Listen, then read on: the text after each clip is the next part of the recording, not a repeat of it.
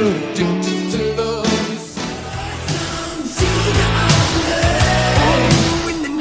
Hold on tight to your dream. This boy is electric. Good morning everyone, we're out in the Mini Electric on a bit of a road trip. Susan, who's driving, said to me that she's off for a haircut somewhere on the other side of Bury St Edmunds, and can I take Michael, that's our Mini Electric? And I said of course you can, but when we checked the map, it said that it was 67 miles there, 67 miles back. Well, 67 miles plus 67 is 134. That's a bit too close to the full range, even in summer, which it's a nice dry day so far in the middle of summer.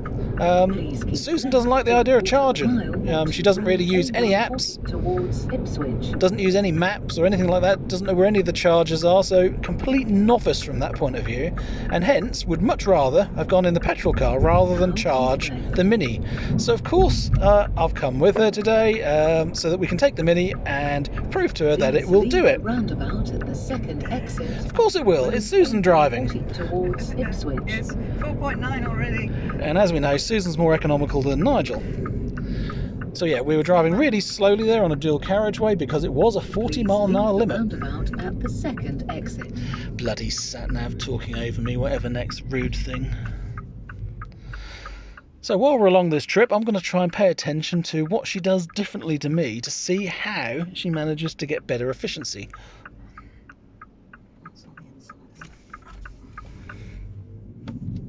Now turn left.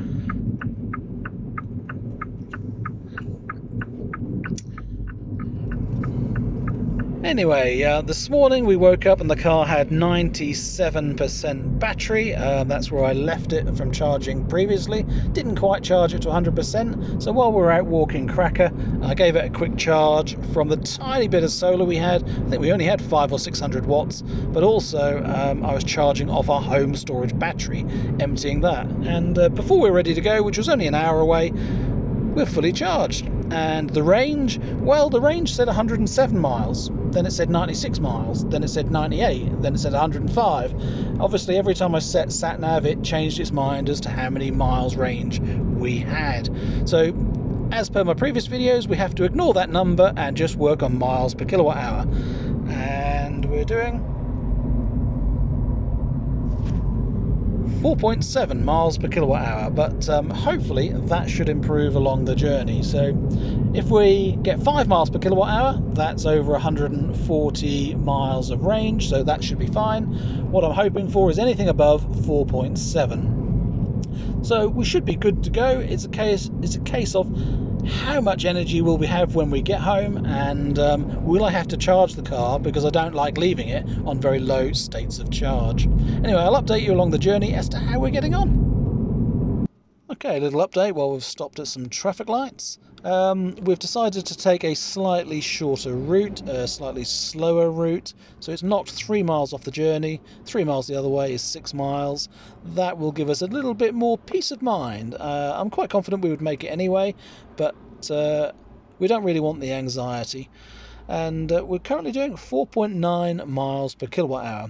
I've just been playing with the sat-nav, changing the destination to change the route where we're going, and of course it just dropped our range down from 100 miles down to 85.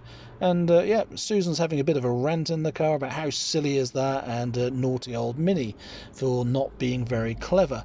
So yeah, it is an ongoing concern, an ongoing problem that the sat-nav and the range doesn't work, but you just have to learn to get used to it and switch off from the anxiety of seeing a lower number than you'd like to see.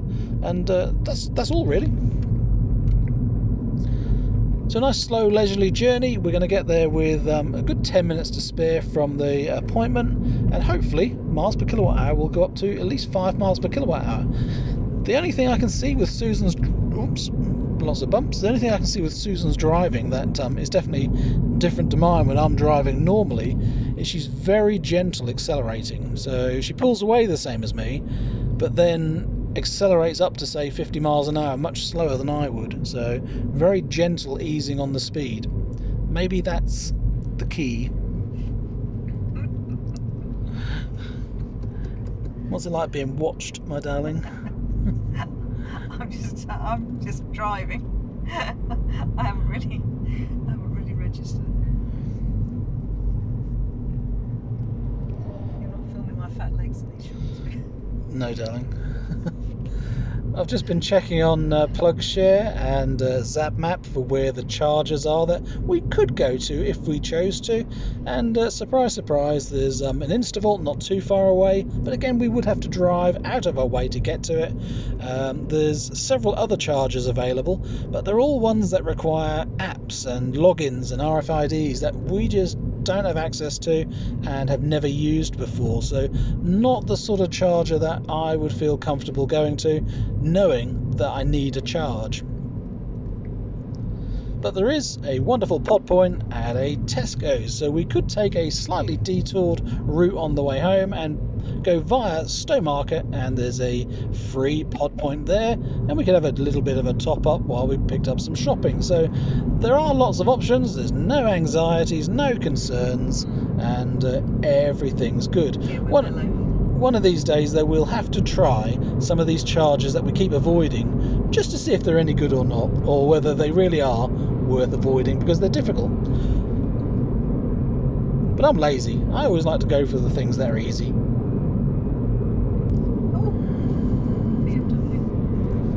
Susan waving to an electric car. It's funny, she criticises me when I'm in the driving seat. What are you waving at them? They never see. And now she's driving, she's waving at them too. Well done.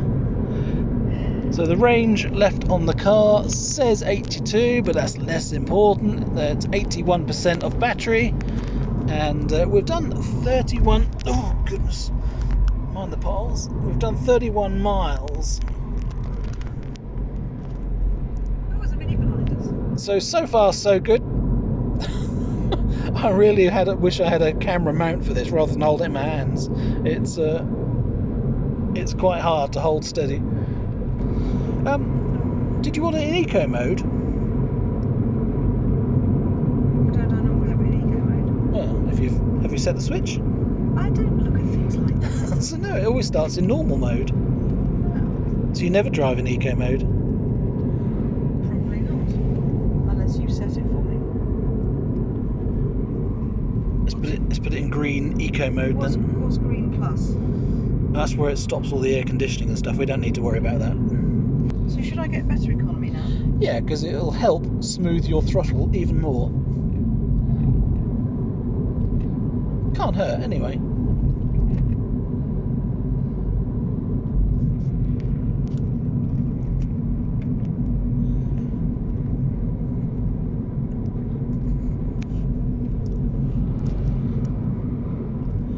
So what does the battery say? 77% of battery, 78 miles of range, which again we'll keep ignoring, 4.9 miles per kilowatt hour, and we've travelled 37 miles.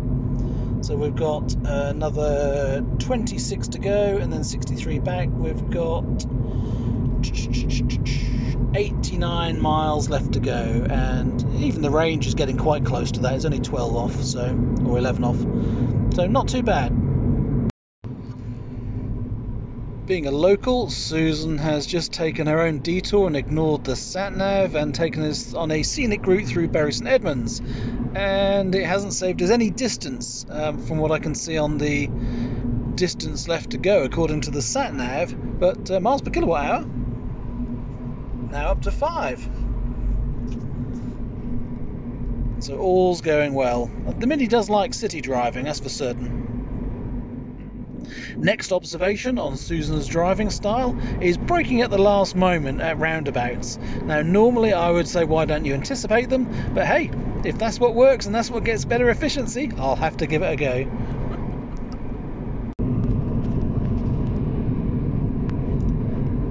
So I've just spent the last quarter of an hour trying to work out what that green line is around the 42 miles an hour on the speedo.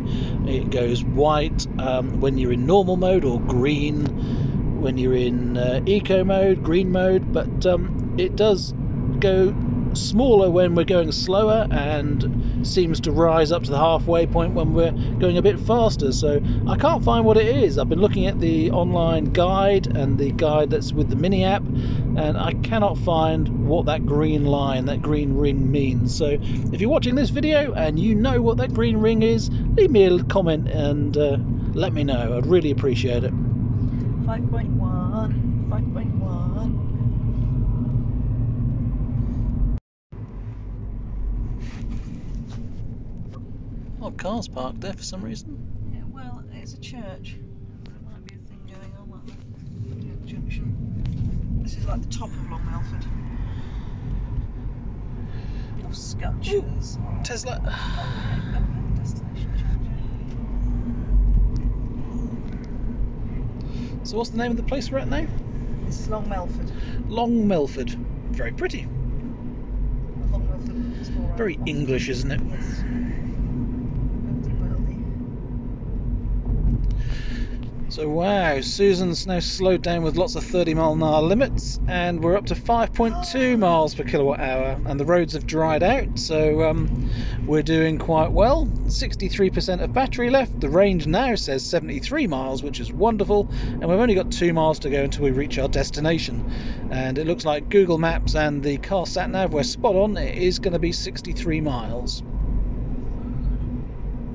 So what on earth were we worrying about, eh, Susan? Will it make it or won't it? Will I have to charge? I'm still not convinced. Well, we've only got 2 miles to go and you got 63%, and if you only used 47%, you're going to be back with 20% spare at this rate, comfortably. So we shall see. Gotta say, as a passenger, it's really comfortable. Good. Yeah, helps having a good chauffeur. Down to 5.2 again. Yay. Up to 5.2. Good old moped slowing us down. Well, I hope this video comes out okay with me holding it by hand. It's a little bit jerky and bumpy, but we're doing our best. Okay, so we've arrived at our destination. 62% of battery left, 72 miles of range left, 5.2 miles per kilowatt hour. So absolutely plenty. With 12% left, we could even have 24% left when we get home. Okay, you join us back on the route home. We left probably a good half an hour or so ago, but time for an update. We've got 35% of battery left. We have 5.4 miles per kilowatt hour because the temperature's gone up. It's well, it says 22 degrees C now, so it's a lovely blue skied summer's day now.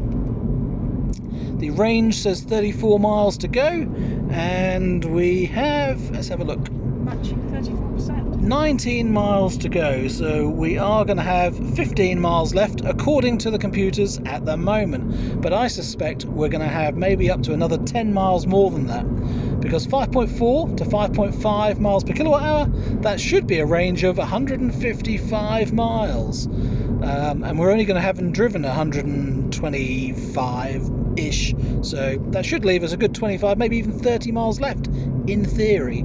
So again, it'll be interesting to see what the GOM, the miles to go, says by the time we get back and how it's adjusting. But anyway, efficiency's going well. I have been driving just for a little bit, and Susan's back in the driving seat now to get the best economy on the way home. And there we go, we've arrived back, having travelled 128 miles. That's the longest distance we've travelled in the Mini without having to charge. 5.6 miles per kilowatt hour at an average speed of 36.7, and we've still got 24% of the battery left and 30 miles of range. So I underestimated it. I thought we'd have about 20 left, but 30 miles of range left. So yeah, on a peak summer's day like this, if you're not in a hurry, 150, maybe even 160 miles is possible in this Mini Electric. Anyway, I hope you enjoyed this little trip with us, all about the data and the range. I think it's proved to us that we can go further than we thought, in summer at least.